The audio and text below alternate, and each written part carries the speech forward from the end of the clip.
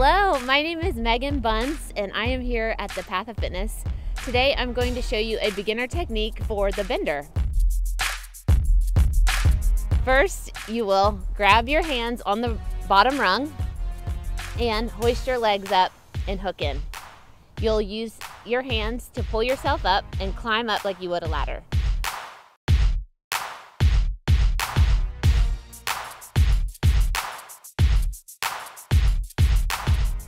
At the top of the ladder, you'll use your arm as an anchor point and push with your feet and pull with your arms over the top of the bender.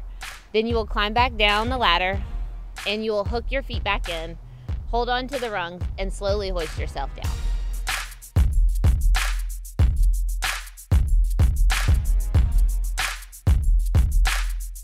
An advanced technique for the bender would be using your hands one rung at a time like an advanced pull-up. You would use your hands one rung at a time all the way to the top,